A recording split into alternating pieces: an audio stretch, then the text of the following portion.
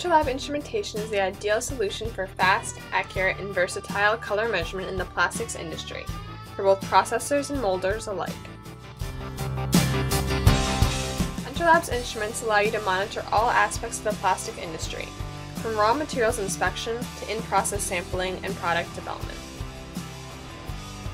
The LAB scale is the most commonly used color scale. Essentially, the LAB scale was created to reproduce how our eyes and brain communicate color.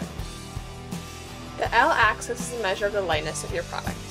On the L-axis, L equals 0 is total absorption, whereas pure white would equal 100. Next is the A-axis, which describes the green to redness factor. A positive A would have more red in it, while a negative A value would have more green.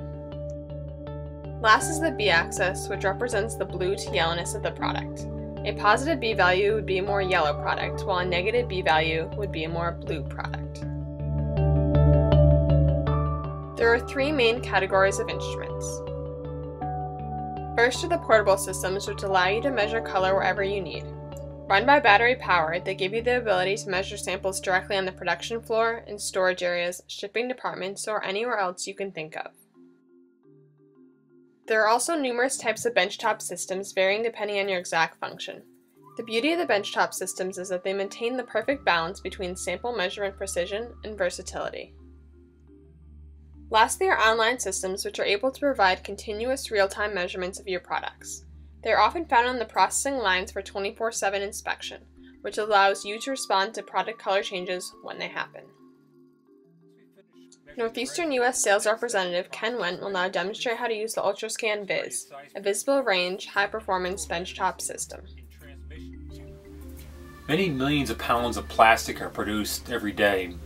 In this application, we're measuring plastic bottles going from the raw product, the preformed state, the cutout of the finished bottle, and labeling. When measuring the plastic resin, we place it in a clear quartz cuvette. Using large area view, we simply place the product in front of the spectrophotometer, cover it to shield any ambient lighting, and take a reading.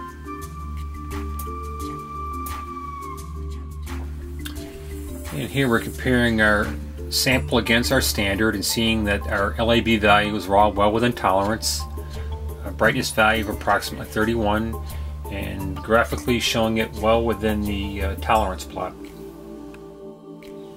Okay, once we've finished measuring the resin and reflectance, the next step in the process is measuring our preforms.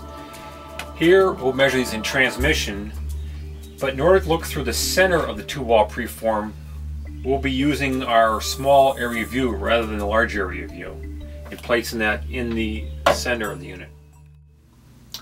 Once we finish measuring the preform, the bottle is blown into a finished product. And here we have a sample cutout from the bottle, and we want to measure both color and haze. First, we use the white tile.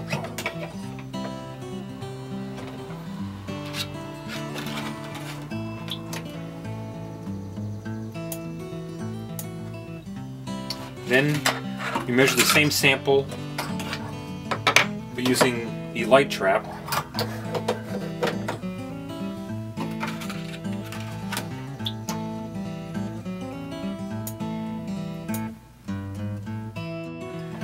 And we've got our LAB values, a description of the product against its standard, and the haze calculation, which here is showing 1.9% haze, with its two components of the total transmission and the diffuse transmission.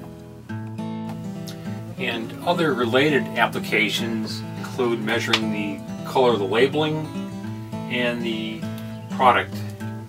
Here I'm using our 2-inch cuvette, which simulates the diameter of a typical bottle, and HunterLab instrument can measure the transmitted color and the haze of our finished product.